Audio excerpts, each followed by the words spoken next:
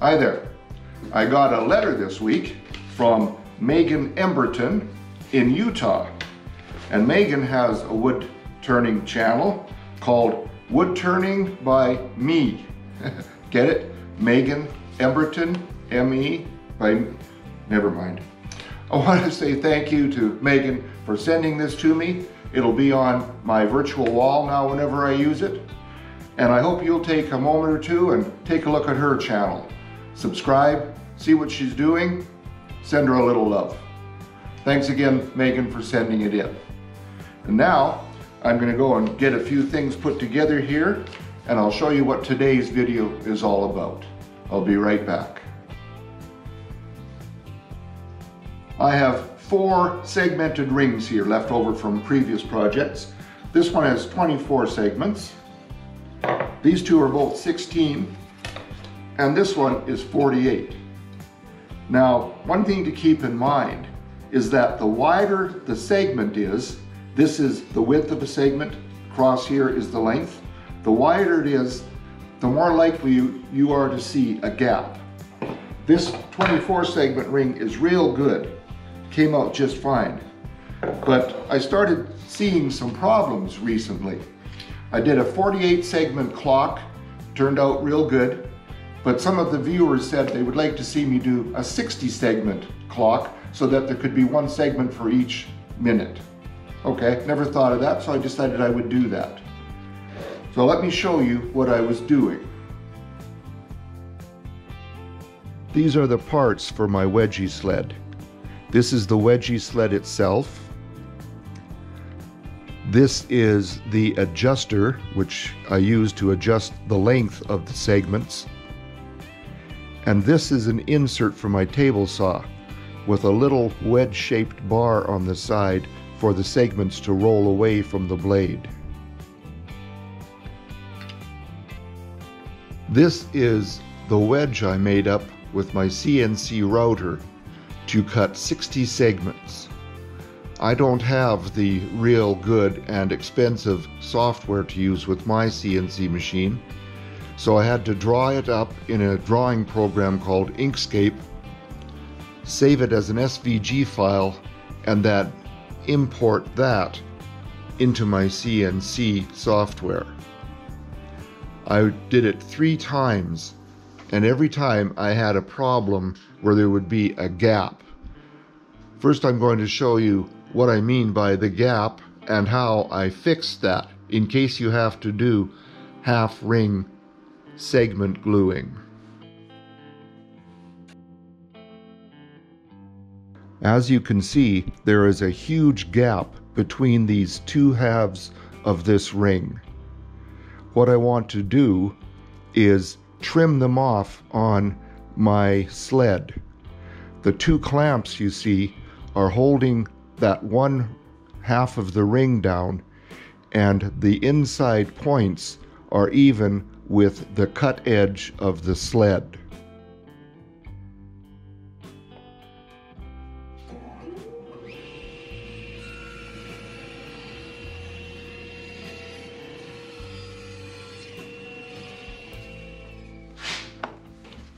Now with that first half ring cut, I can clamp down the second half and do the same on it.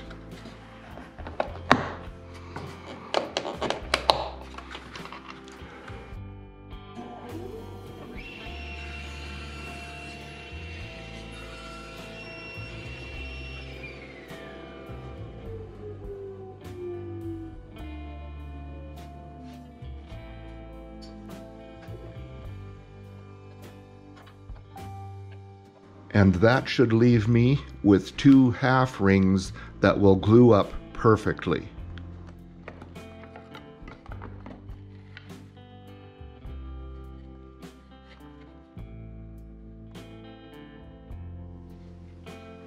Okay, what did I really mean when I said perfect?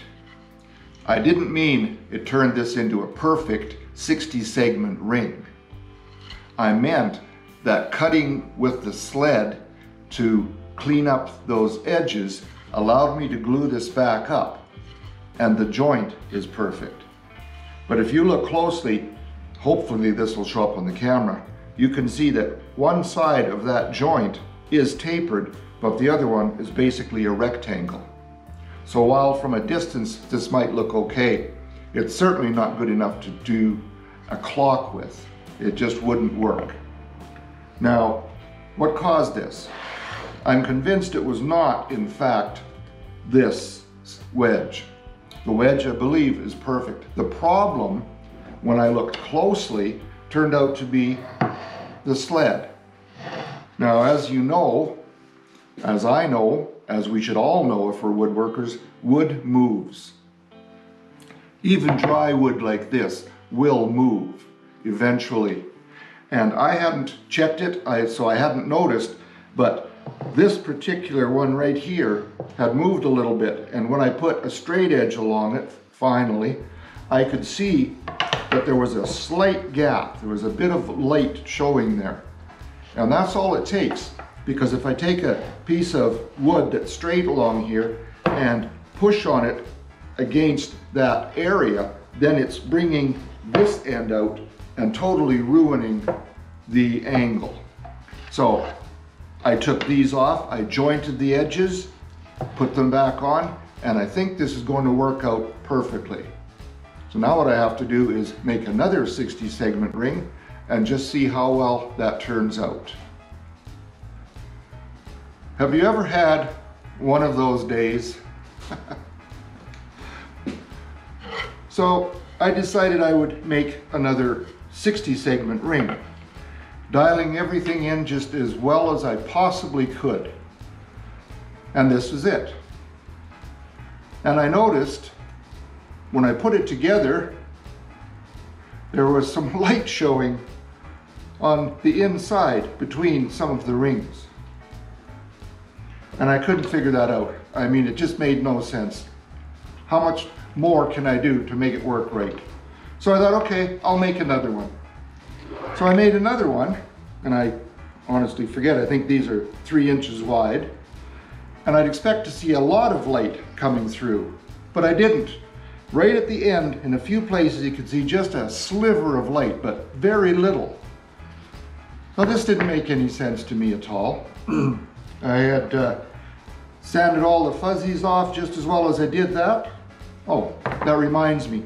Someone asked me recently what I mean by sanding off the fuzzies. Well, when you put your board through the table saw, on the bottom, there are going to be little slivers, if you want, little what I call fuzzies. Also, on whichever end comes through last, the same thing. So I just take sanding block, I sand those off real well, because if you leave them there and they get between the segments, you're going to have a problem. Things are not going to line up right. Okay, so where was I? Oh yeah. So I went back to this one, thinking, how can this one show light between them if this one doesn't?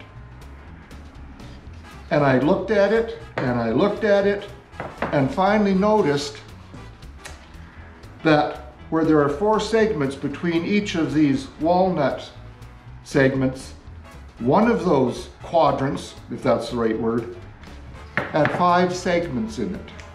All the other ones had 4. And what do you think? Could that maybe throw things off just a little bit? It did. So now I've got it dialed in, and I can make these perfectly. What I'm going to do with this though is I'm not going to glue it up in one piece. I'm not going to do a half ring because it's not working. I'm going to do it probably in 4 quadrants, because I found when I glued this one up, by the time I got around even using Type-On 3, which has a long open time, it was drying up and I couldn't get it to clamp up properly. I had a heck of a time with it. So because of how many segments there are, I'm probably going to do this in 4 quadrants, and we'll see how that works out. One thing I should probably mention, some people may not know what I'm talking about when I say that I'm gluing up a ring in a half ring method. By that I mean taking half of the segments, on each side of these two dowels. So in this case, there are 30 on this side, 30 on this side. When you put the glue on and tighten it up with the clamps, they can shift on these dowels. So if there are any gaps in there, and if there aren't, why would you do this? But any gaps that are in there will close up because it's able to shift. After you've glued it up, when everything is dry and you take this apart, if you put a straight edge across here and across here, you will find that at least one of those is not straight. There is going to be a gap when you put them together. So what I do is I'll take a pencil and I'll color in on both of those surfaces, all four of them. Then I'll take 1/2 of the ring and I'll put it on this sandpaper. I've used 6" by 48" sanding belts, and I've got 150 grit on one side and 80 grit on the other side of this 1/4" glass, so it's nice and flat. Take that and just move it along there until all those pencil marks have disappeared, and then you will know you've got a straight edge on both of these. Then you can take those 2 half rings, put them together and glue them up, and you're done. In this particular case, I didn't want to do that because if I'm doing 60 segments for a clock, it's going to show up somewhere. On a lot of things, it won't matter. Okay, so what else can I come up with to show you about this? Well, you've probably had enough of listening to me babble. I want to thank you for stopping in. If you got this far in the video, thank you, I'm impressed. Now, if you think someone out there might be able to get something out of this video, please share it with them. It'll help my channel, might give them a couple of ideas. I know I learned a little bit about the Wedgie Sled myself, getting to this point. So, again, thank you for stopping in. To those who have subscribed before, thank you so much. I can't begin to tell you how much I'd appreciate it. And if you haven't subscribed, I hope you'll consider doing so and click the notification bell so you find out when I get the next video out. If you like this, click the like button, share it with others, and please come back next time. Between now and then, have a great day in your shop and be safe. Bye-bye now.